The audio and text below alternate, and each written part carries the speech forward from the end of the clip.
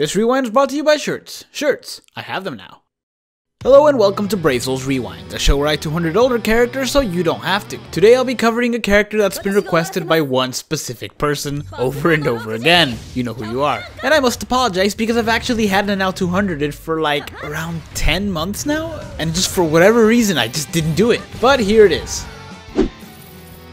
So first off, like always, we're starting with the normal attack damage build. And when I think of Nanao, I don't necessarily think normal attack, since I actually really like her strong attacks. I mean, what other character throws a fire tornado? Well, I guess Yama can, but anyway, Nanao has a ranged normal attack. And while I wouldn't call it slow, I also wouldn't say it's very fast. It also doesn't leave that big of an impact. So unless the enemies are really stuck together, it's only gonna hit one enemy at a time. Still, the damage is not bad. I mean, don't get me wrong, there is still better damage, and the Hollow Killer is definitely helping me out, but her attack stat is still somewhat decent and she has a plus 20 bruiser. So overall, the damage was there. It does kind of bother me that her normal attack neither pushes her forward nor backwards, but that's just a personal thing. Other than that, this build does do a decent damage, and as long as you stay far enough away, you should be okay. Though admittingly, it does get kind of boring, since it has neither piercing nor area of effect, but that doesn't change the fact that it's a viable build.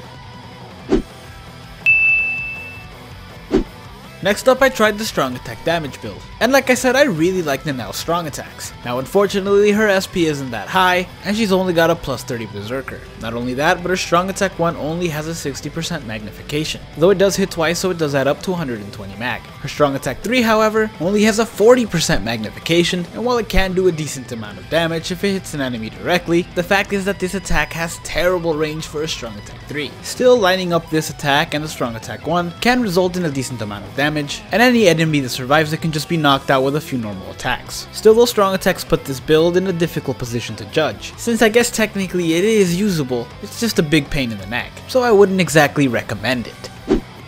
Bleep bloop.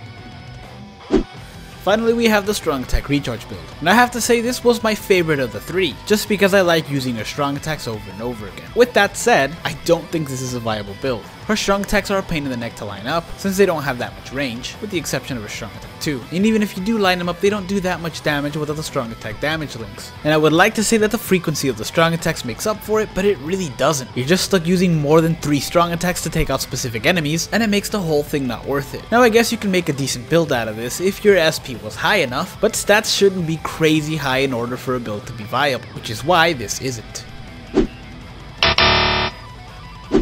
I do still really like this character's strong attacks, and I'm honestly hoping that when they resurrect her, they give her Frenzy or a much better berserker. But as it stands, her normal attack is the best way to go, even if it is kind of slow.